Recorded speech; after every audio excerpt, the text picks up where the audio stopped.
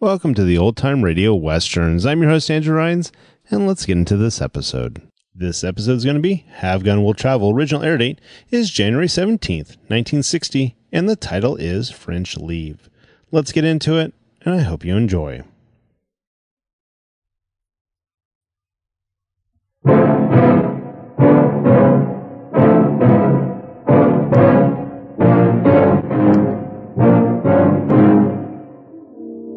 I am not usually hired as a guide, Monsieur Poulard. But since you are unfamiliar with our western frontier, this is one trip I wouldn't want to miss.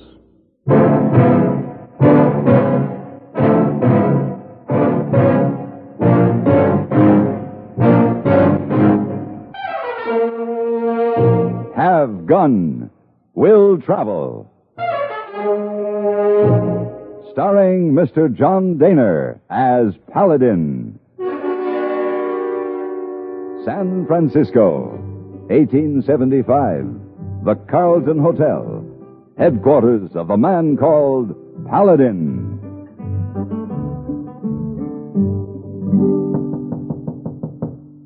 Yes? Mr. Paladin? Ah, good morning, Miss Wong. Come in. Yes, I come by room many times. Knock on door, you not in. What did you want, Miss Wong? Oh, nothing. Miss Wong not want anything. It's him. Him? Him. Who? This man talks funny. He come look for you 1, 2, 3 times. He want to see you very bad. He talk funny, not plain like you and me. Oh? He here now, right outside door. Well, then show him in. Yes, You come now, Mr. Paladin home. Merci infiniment. Merci. Yes, Ah, bonsoir, Monsieur Paladin. Permit me to make your acquaintance. Je suis Jean-Jacques Poulard de la Sûreté Française. Monsieur Poulard? You see, Mr. Paladin talk funny. Yeah. Oh, yes, Miss Wong. Must go now. Have many to... Yes, thank you, Miss Wong. So, Mr. Poulard, you're with the French Secret Service, hmm? Oui, monsieur. What can I do for you? Ah, Monsieur Paladin, I need help. What kind of help? I need a guide. A guide? Well, that's not exactly in my line. Ah, monsieur, I search for a dangerous man. He has escaped from La Santé prison in Paris, and I have searched, and now at last I know where he is. Where? In your Sierra Mountains. Well, why don't you go get him? No, monsieur. You do not understand. I am a city policeman. Paris, Marseille, London, New York. I trail my men in these places, and I am formidable. But here, west, monsieur, the mountains, the wild animals, Indians.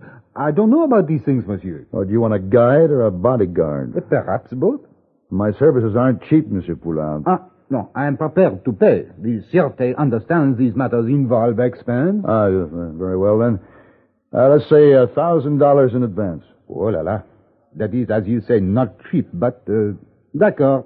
Very well. Now, how long will it take to assemble the expedition? Expedition? Bien sûr. One will need pack animals, I imagine, and native bearers. We'll leave in the morning. In the morning? Yes, Monsieur Poulard, at dawn. Just the two of us. Monsieur, I thought... Monsieur Poulard, what does your name mean in English? Poulard? Chicken? That's what I thought. See you in the morning.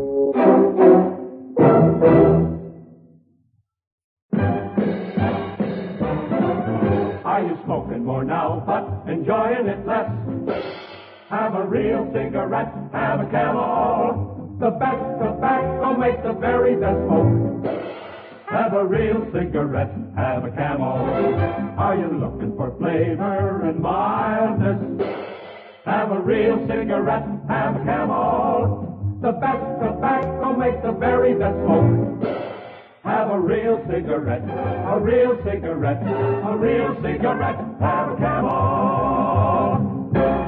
Again, for the 11th straight year, Camel outsold every other cigarette, filter, king size, and regular. The best tobacco makes the best smoke. So if you're smoking more now but enjoying it less, change to Camels.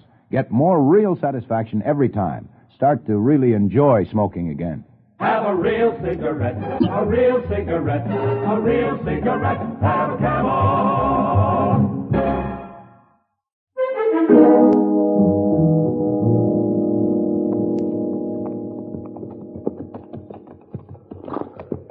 Monsieur Poulard, Oui, monsieur. this man you're looking for, what's his name? Marius. Yeah. Who is he, this Marius? How many men has he murdered? Oh, we are not positive that he has murdered any, but we suspect him of many. But what has he done? He escaped from Le Santé prison in Paris, and no one escapes from Le Santé. But he did, huh? And therefore, monsieur, he must be returned. It is a matter of the honor of the Sûreté. Seems like a lot of trouble to go to. Oh, the honor of the Sûreté must be upheld at all costs. Oh, yes, I see. Well, what makes you so sure this Marius is up there in the Sierra? Oh, Monsieur Paladin, we French criminologists follow a very useful and profound principle. Oh, what's that? Cherchez la femme. Find the woman, yeah. Oui, and I found her in Paris. She had come home after making a small but adequate fortune out here in your West, entertaining. Monique had seen my man. Monique? You mean Monique Lafleur? Bien sûr. Did you know her? Oh, very well. Oh, la la la la. Charmante, n'est-ce pas? Charming? Yes, I guess that would cover it. It was a crazy kind of a job. But I was never a man to argue with $1,000, particularly when it involved no apparent risks. So we spent a pleasant afternoon riding along, reminiscing about our mutual friend, Monique Lafleur. That night, we stopped in Hangtown, where I introduced my employer to the dish for which the town is so famous. What do you call this? That's Hangtown Fry. You like it? Oh, Monsieur Paladin, I am torn between honesty and politeness. Then, Monsieur Poulard, by all means, be honest. Eh bien, c'est exécrable, effroyable et dégoûtant. You don't like it, then? Oh, no, barbarous. There he is, Red. The little one with the pointed mustache. He looks like a Frenchie. He talks like a Frenchie. How about it? You a Frenchman? Oui, monsieur, I am. And who are you? They call me Big Red, and I'm here to tell you Frenchies ain't welcome in Hangtown. We're just passing through. I'm thinking you're going to pass through real fast. How about it, boys? We don't take kindly to having our women stolen. Last Frenchie come through here made off with my girlfriend. I've been laying for him ever since. Yeah, but this is a different Frenchman. Makes no difference. He's a Frenchman. Very well. If this is an example of Hangtown's hospitality, we'll be on our way. I'll say you will. Skag? Yeah, Red. Go heat up that kettle of tar behind the livery stable. Sure thing. And a couple more of you rip up some feather beds. You're going to be on your way, Frenchie, on a rail. Oh, wait a minute. This Frenchman who ran off with your girl, what was his name? I don't know. Everybody just called him Frenchie. Well, was it Marius by any chance? Well, yeah, come to think of it, I did hear Lola call him that. Marius, honey, she said, filthy Frenchman. Well, then we have no cause for argument. My companion is from the French Secret Service. He's on his way to arrest this Marius. Yeah, well, he's got to find him first. Oh, he will. Good. When he does find him, he can show him his tar and feathers. Yeah. Well, I'm afraid we can't wait for the party, Big Red. All right, now stand back, all of you. With your hands in the air. No, wait a minute. You heard me. Stand back. All right, Monsieur Poulard, outside. Get our horses unhitched. Oui, Paladin, tout de suite. The rest of you stay where you are until we're out of town.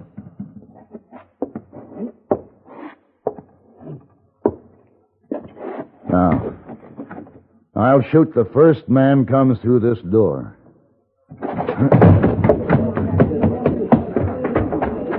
Here is your horse, Paladin. Good.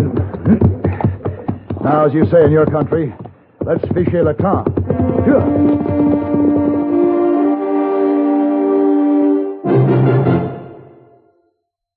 Constipation can be a problem for anyone, even doctors. And when constipation occurs, it's interesting to see just what doctors consider important about a laxative they might use or recommend. Well, a majority of the doctors we heard from had this to say.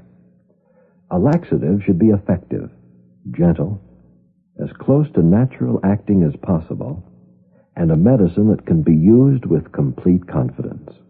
Now, X-Lax has been popular with many doctors and millions of people over the years because chocolated X-Lax is effective. Overnight, it helps you toward your normal regularity.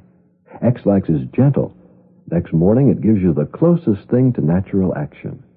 And that's why many doctors and millions of people use X-Lax with complete confidence. X-Lax, the laxative that helps you toward your normal regularity gently. Overnight. Is X-Lax in your medicine cabinet?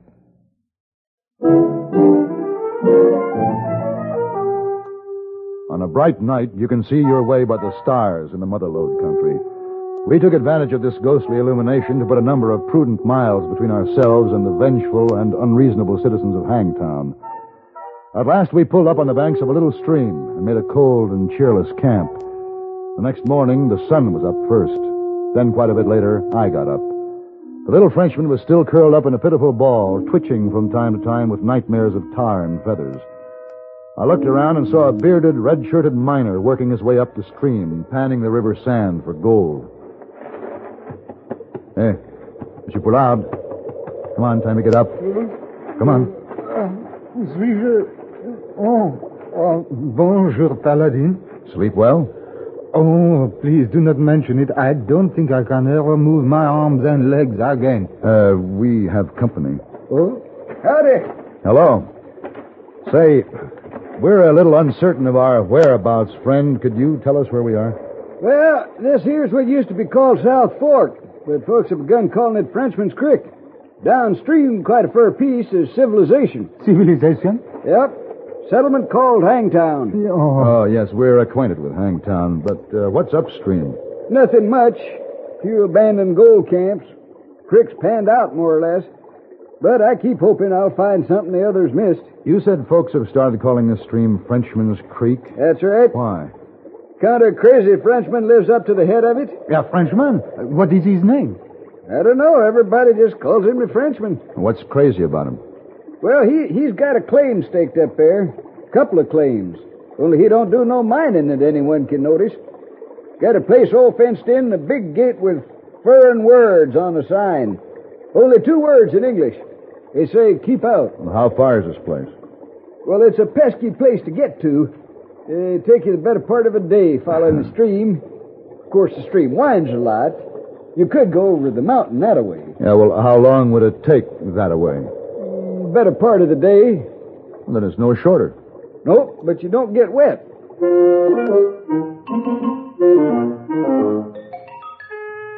We went over the mountain, and it did take the better part of the day. Towards sundown, we came back once more to Frenchman's Creek, and there below us lay a well-built cabin surrounded by cleared land. We spurred our tired horses toward it, and a few moments later drew up before a rail gate on which hung the imposing keep out sign the miner had told us about. Marius must have put up that sign. His guilty conscience is haunting him. Perhaps. Well, shall we go in? Paladin, I am tired, and I am hungry, and I am unafraid of this Marius. Come, we go in. Come on, boy, move. Get in there. Stop! What? Put your hands in the air. I will relieve you of your weapons, messieurs. Throw them to the ground. Eh bien? Is it that you cannot read my sign? We read it. You made no effort to hide yourselves. I have watched your approach since you started down the mountain. We have nothing to hide, but it appears that you do. You are hiding your little derringer, Monsieur Paladin. Give it to me. How did you know me? Your derringer, please. Here. Merci. We have a mutual friend, Monsieur Paladin. Monique Lafleur. Oh, yes, Monique. She pointed you out to me once in San Francisco. And she told you about the Derringer. It was indiscreet of you, monsieur, and dangerous to reveal to her the whereabouts of the Derringer. Under the circumstances, there was nothing else I could do. Naturellement, of course. Eh bien, messieurs, you will proceed to the house. I will be right behind you with a gun pointed at your backs. Proceed.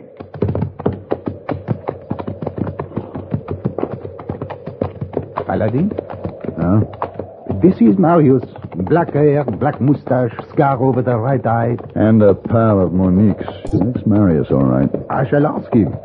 Hey, monsieur. Oui. Appelez-vous Marius? Marius? Qui est Marius? Yeah, you are French, monsieur, huh? I'm French. Then you must be Jean-Jacques Poulard of the Sûreté Française. I am, but how did you know? Monique wrote me you were looking for me. Monique is a friend. Everybody's friend, it seems.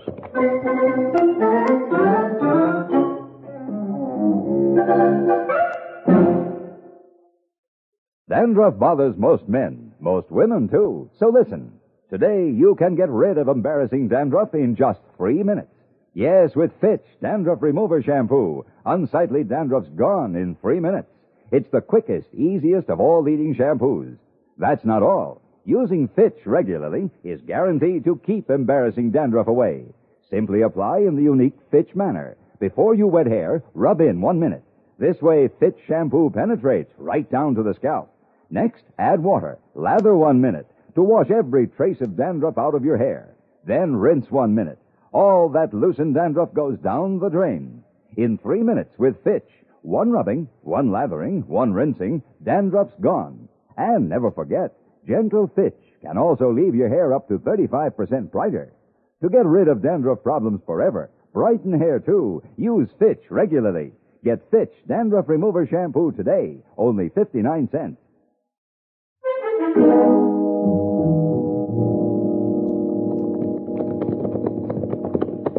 All right. Oh. Yeah, we are here. This is Chez Marius. You may dismount, gentlemen. You will stay to dinner, no? Yes. Oh, we'd be delighted, as we seem to have no choice. Bien, it is settled. I shall tell my wife. Come with me.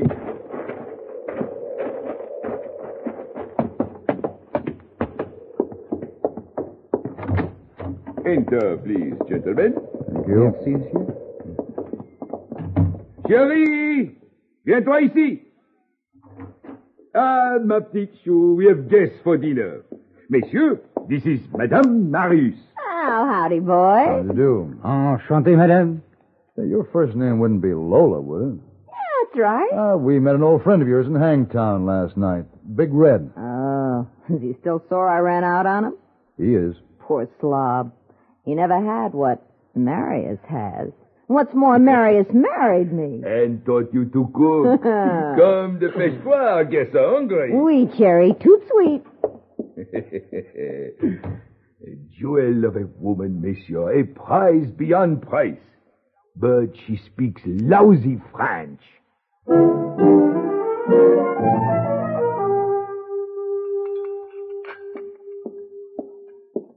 Some more coffee, Monsieur? No, thank you. It was an excellent dinner. Superb. Oh, not since I left Paris have I eaten so well. Oh, thank you, Monsieur.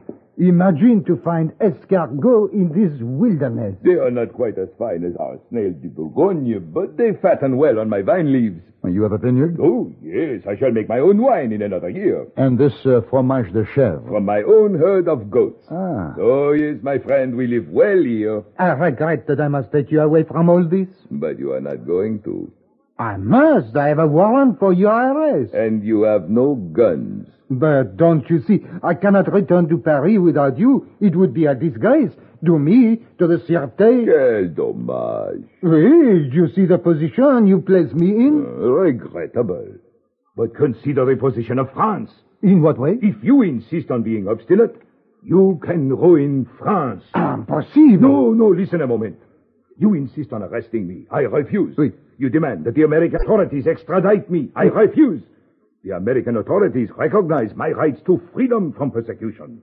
You return to Paris and report this to the Sûreté. The Sûreté brings it before the National Assembly. The Paris newspapers make it a cause célèbre. France has been insulted. The headlines scream. War is declared. A French fleet sails to invade the United States. It is repulsed at great loss at Washington, New York, and Boston. The flower of French manhood falls upon the Atlantic beaches.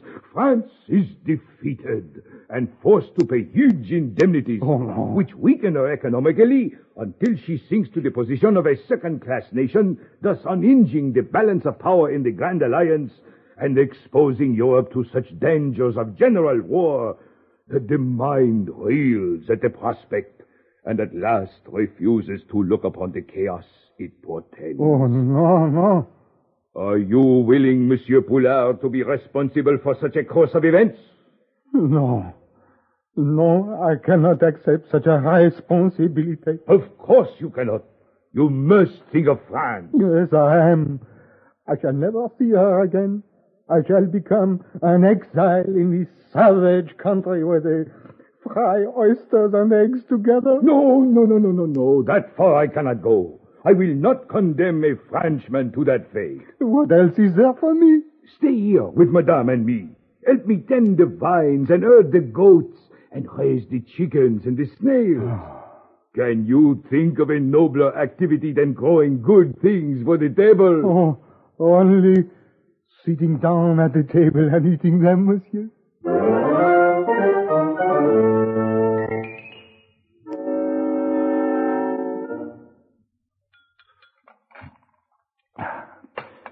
So that's how I left him the next morning, hey boy.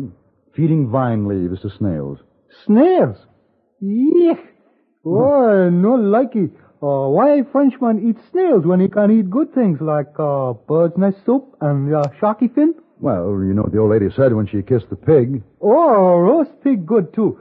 Hey, what'd she say?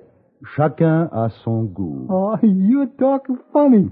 What that mean? That means, hey boy, everyone to his own taste. Oh, Esau. Oh, nearly forgetting. Lady looking for you while you been away. Oh, lady? Esau, lady talk funny too, like you just now. Oh, no. Hey boy, was her name Monique? Esau, Monique Flower. She come back this afternoon. I won't be here.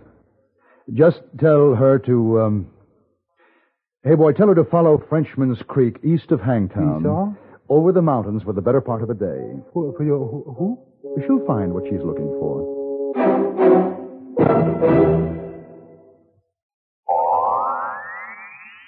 Oh, this miserable cold.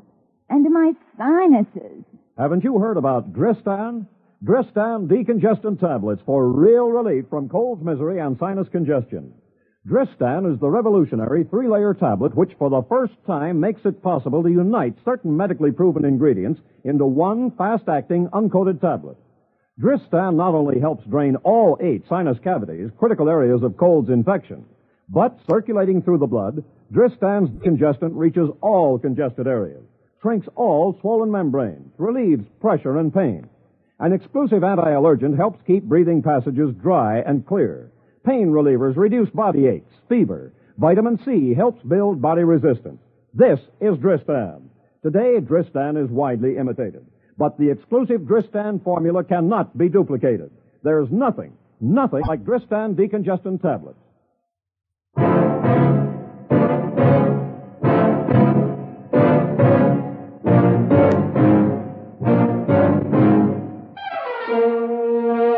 Have Gun Will Travel. Created by Herb Meadow and Sam Rolfe, is produced and directed in Hollywood by Frank Paris and stars John Daner as Paladin, with Ben Wright as Hayboy and Virginia Gregg as Miss Wong. Tonight's story was specially written for Have Gun Will Travel by William N. Robeson. Featured in the cast were Shirley Mitchell, Harry Bartell, Barney Phillips, and Marvin Miller. This is Hugh Douglas inviting you to join us again next week when CBS Radio presents Have Gun Will Travel.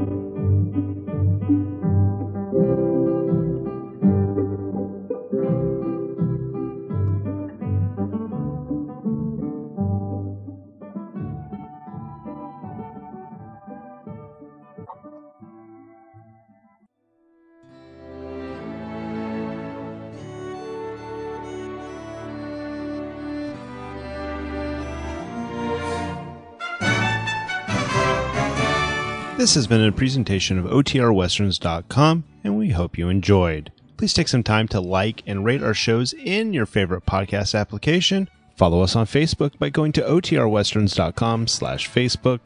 Join in the conversation by going to OTRWesterns.com/Discord.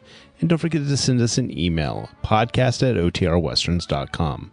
This episode is copyright under the Attribution Non-Commercial Share Alike copyright. For more information, go to OTRWesterns.com/copyright. Have a great day, and again, thanks for listening.